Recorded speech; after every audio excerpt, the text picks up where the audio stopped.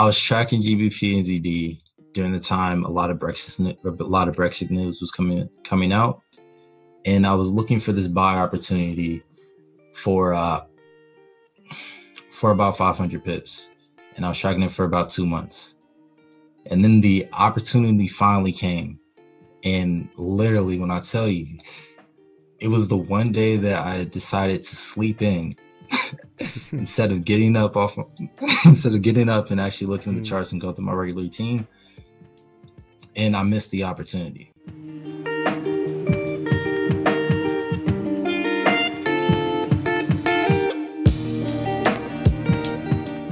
Welcome to TradeHappy. Welcome back to another Traders Podcast episode.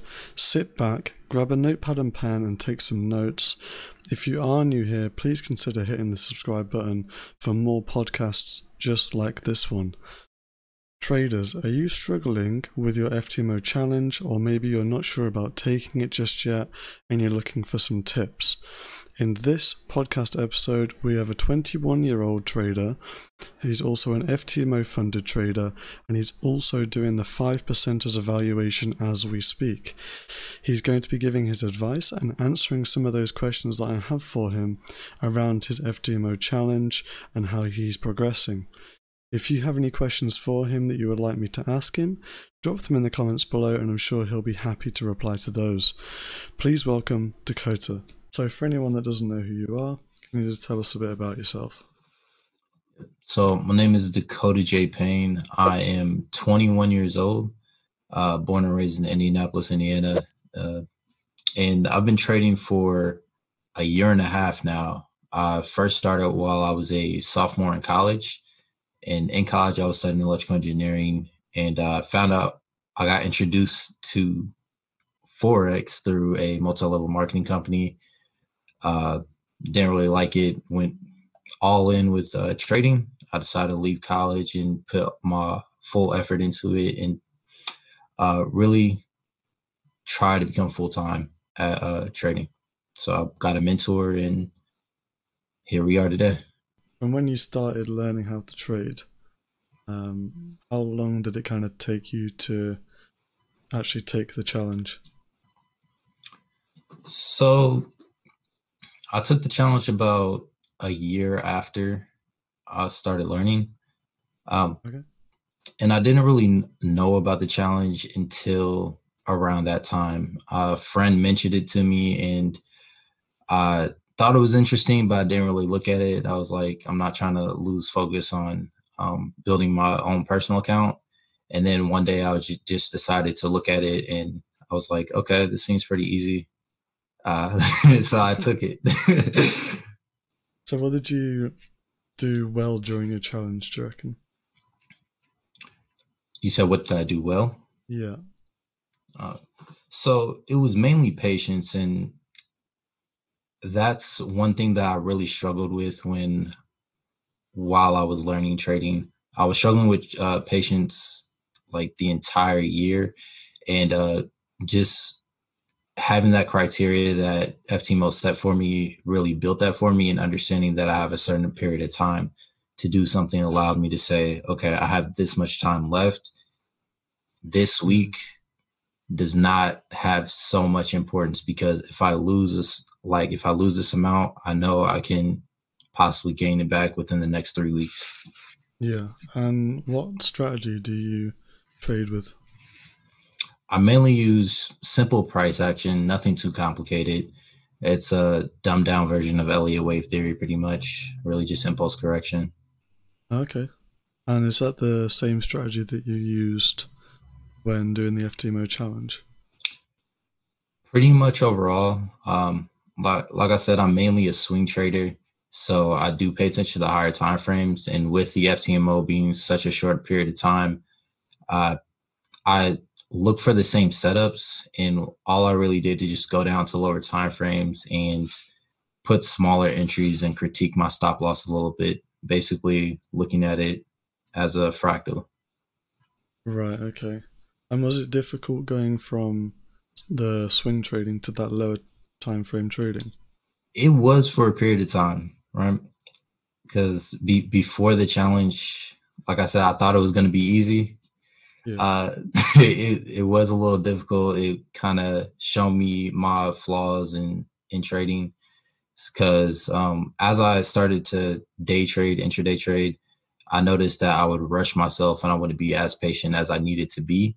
So it Mm. required me to take a few steps back sometimes, maybe take a minute to meditate, go read a book or do something else so I don't end up over trading.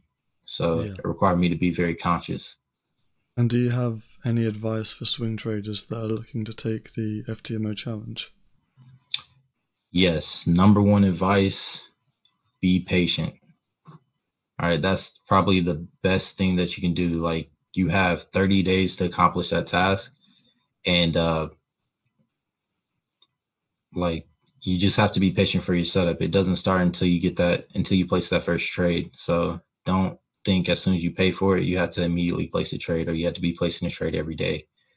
I didn't know that actually, that it started the challenge once you took that first trade. Mm. And also for the challenge, I didn't know this when I initially took it. You can actually hold trades over the weekend, but when you get the real account, you can't. Oh, So that's really? a little added bonus. Yep.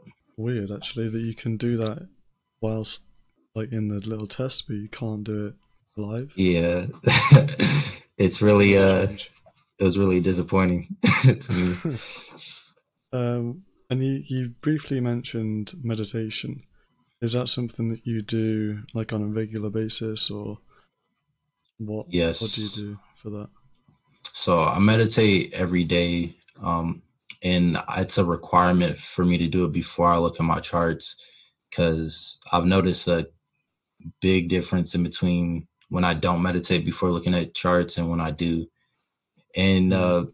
I know a lot of people have biases towards meditation, but honestly, all it's really doing is, at least the way that I use it, it's building your focus because throughout that meditation, you're focusing on breathing or you're focusing on, I know people like imagine things while they're doing it, but it's just building your focus muscles so that you can sit here for long periods of time and stay on task and without being distracted by other thoughts that are going on in your mind. And do you use an app for that, or is it just do you like listen to music or anything? Yes, I generally use a YouTube video, and I use various YouTube videos. My favorite one's a 20-minute. It's a 20-minute meditation. I think it's by. It escapes me for the moment, We could put that but into the description yeah. in case anyone wants to have a look and try some meditation. Um, so where did you meditate before you got into trading, or was that something that you found out after you started? I did meditate before I got into trading, but I was literally just starting before I found out about trading. I was really trying to study for longer periods of time while in college, and thought meditation could help me to focus a little bit better. So I'll do 5-minute meditations throughout the day. Okay. And what does your average day look like now? So right now, I go through my morning routine, which includes working out, reading, and then meditation. Then I look at charts at least through weekdays. And in that period of time while I'm looking at charts, I backtest every day, every weekday. And I do have a part-time job, so afterwards I work in the afternoon. And when I get back home, I either look at an interview, like a trading interview with Etienne Crete, or Mm, uh, or I sit back and relax, like play a game or something like that. okay. Uh, on weekends, it's pretty much the same thing. Studying, backtesting, trying to critique my trading. That's really all I do. Was it a difficult process for you to actually become a profitable trader with the patience and the discipline and all the routines in place? Absolutely. I think any serious change that you're trying to make to yourself is in some way difficult because you're so locked into who you are at the moment it's kind of hard to let go of that and become something better for yourself, or what you Mm. believe can be better for yourself. And But all it really takes is just persistence to like get through that. yeah, and if someone's starting their journey right now, kind of like one piece of advice to them, in terms of something that you have seen that's improved your trading. I would say get a mentor, because Okay. you really need somebody that's been through it and that's accomplished the goals that you have set for yourself, so they can walk you through the fastest way, so you can study their mistakes. And I really believe like that's the quickest way to get to the place where you want to be. And do you think people should just reach out to people, or do you think they should do a course? I'd say reach out to people, like build an actual relationship with that person, because then you can get a little deeper understanding of their routine and see if you can that into their life. Because simply studying the course, you get all the information, but you don't completely understand how that person utilizes it. You don't really get a, how can I say, a clear picture of Mm. their vision, I'd say. If you are going to be learning how to trade by yourself, let's say, so not going through a course, do you have any advice for someone that's developing a strategy? Back test as much as possible. Fair Um, enough. because like if you're developing a strategy, you have to put yourself in different situations in order to recognize if that's actually profitable over a long period of time or not. Now, with that back testing, you have to be completely honest with yourself. You can't cheat and go back and say, "Oh, if I was actually live trading, I would have caught this, so I'm gonna take it down." You have to treat back testing like it's a real account, and Mm. as well as demo trading. Like, and I know that may be difficult because there's not a money aspect to it, but you have to do the best that you can to do that, because that's where the real value comes from. That's where the real value comes from, back testing and demo trading. From your live trading, do you have one trade that stands out to you in a good or bad way? Yeah, everyone talks about their good trades. I'll talk about one of my bad ones. Okay. So back in November, um, I'd say it's more of a missed opportunity. It's so embedded into my brain. I was I was tracking GBP and ZD during the time a lot of Brexit news was coming out, and I was looking for this buy opportunity for uh for about 500 pips, and I was tracking it for about 2 months, and then the opportunity finally came, and literally when I tell you, it was the one day that I decided to sleep in instead of getting up off instead of getting up and actually looking at the Mm. charts and go through my regular routine, and I missed the opportunity. Wow. And for some reason, that just hurt way worse than actually losing any trade. Like missing that opportunity that I put a lot of work in and waited and was patient for, did all the right things for, and I was like, okay, I can't enter now. I'm waiting for my final confirmation. Yeah. So that was a real struggle for me. Probably the worst struggle. Well, I want to say that, but the The thing hardest that thing. comes. Yeah, exactly. Yeah. Thank you. Yeah. I mean, at least it's kind of the thing of um, it's better to not be in a trade than be in a losing trade. So obviously you didn't know whether that was going to be a winner or not. Um, so I guess kind of there's some light at the end of the tunnel of missing that Um, big trade because I mean it could have lost, and you might have slept in and missed the losing trade. Absolutely, and I Um, definitely learned something from it too. mm, I took I talked to my mentor about it, and he said exactly the same thing. And talking about just moving on, there's always going to be another opportunity. yeah. Like that's not the end all be all. The market doesn't end as soon as you miss that big opportunity that you were looking for. There's going to be more. Yeah, exactly. And you just touched on your mentor. What are some of the lessons that you've learned from him that you're kind of willing to share?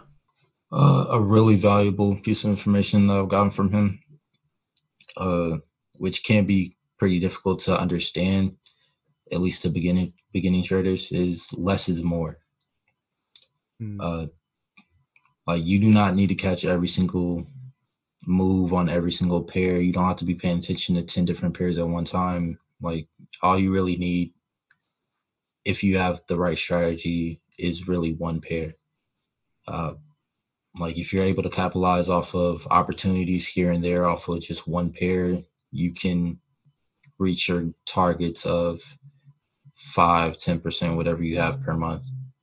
Um, and the more that you extinguish your focus across those different pairs, uh, it's really the less opportunities that you can truly take advantage of and basically benefit from in the end. Other than your mentor, is there anyone inside or outside of trading that you look up to? I have to say the first person is Elon Musk, like outside of trading, because like I said, I studied electrical engineering. I really liked engineering. I wouldn't say I loved it, but I liked it. And as I studied Elon Musk, read his biography, and even seeing what he's doing with his companies, like it's just really strong motivation for me because he persists despite any trouble that comes. Mm, And it initially when I looked at people like that, I didn't humanize them, if that makes sense, like yeah, the celebrity effect. But when you humanize a person and you see the trouble that they go through, and then they still persist and continue toward those goals, it's very motivational, at least for me. yeah. And was there anyone inside of trading? Mark Douglas, even though he's passed, uh, Yeah. he's I've studied Mark Douglas almost the entire time that I've been trading, besides the beginning. Uh, and I think that's a key thing that has allowed me to be consistent so fast. Like understanding that there's a major psychological aspect uh, Mm. to trading, and pretty much to anything. And he's really his teachings really helped me develop into a better person as well as a better trader. I only kind of came across him a few years into my trading, and I think that anyone that actually learns from him when you're just getting into trading, it's going to be really, really beneficial. What would you say makes you a profitable trader? The habits that I ingrained in myself, uh, because you have to, in order to be consistent in trading, you have to be consistent pretty much in your life as well. You have to consistently wake up. You have to consistently be at the charts at a specific time. You have to have a specific plan. Um, so being consistent in other aspects of my life, uh, you can ultimately, when you become consistent as a trader, you're not trying to be consistent. It's just something that naturally is happening. Yeah, Uh, if I were to give a technical aspect of it, besides building consistency in other aspects of your life, proper risk management, making sure your risk is under control, and making sure you have a solid risk management plan. yeah, yeah. And I think if you're consistent outside of trading, it's much easier to be consistent inside of trading. So I've probably got, it's going a little bit off the top. When you started trading, did you have a plan of being a prop trader, or did you have a plan of trading other people's money? Um, or what was the reason you actually started trading? So definitely didn't have a plan to trade for a prop firm or anybody else. I was actually really scared to trade for other people because I was losing so much money, and I knew people would be really mad at me. um, but my plan, like I've always wanted to have freedom and Mm, basically not be tied down to a job. And while in college, that was still my goal before trading. I knew that even though I'm studying engineering, even though I may get a job after this, I ultimately want to be able to work for myself and be able to build my own schedule and basically become build a character that I want to mm. turn into. Uh, so yeah, really that aspect of personal freedom to control my day. And do you have like any plans in the future? Um, where do you see yourself in 3 to 5 years? So I'm actually building a community uh, through Discord and YouTube. I want to be able to build an educational course that really hones in on the psychological aspect of trading. Uh, I honestly don't see that too often. There's maybe bits and pieces throughout courses, but uh, I don't believe like the students really take it seriously. Yeah. Uh, yeah, definitely next step for me after becoming full time is to actually actually build that website and course. Okay, nice. And what's unconventional advice that you would give to a trader that's looking to succeed? Go all in with it. Not with your account, not with trading. Go all in with your effort. Like put in every ounce of effort that you can to master your strategy, to ensure that to your backtesting, to your demo trading, to all the practice time, because you don't want to look back on right now, like these few years that you're studying trading and say you didn't give it your all. I think Mm, that's like to look back on something that you had a goal for, but you didn't really try and you just gave up within it. That's demoralizing, and believe it'll be hard to. It's a hard thought to accept in my mind. mm. And is there anything else you would like to say? And also, where can people find you? Uh, so you can find me on Instagram, YouTube, and pretty much any social media platform under Dakota J Payne, and also my Discord channel. And like in the Discord channel, it's just a nice little community. I send out charts. We communicate, basically get opinions on charts from each other and help each other through the journey.